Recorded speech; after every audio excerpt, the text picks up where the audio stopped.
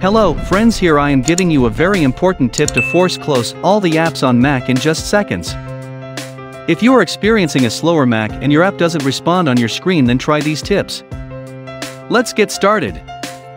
Click on the Apple logo from the top Mac menu and click on Force Quit an option. Or use keyboard shortcut, Option, Command, and Escape on your keyboard.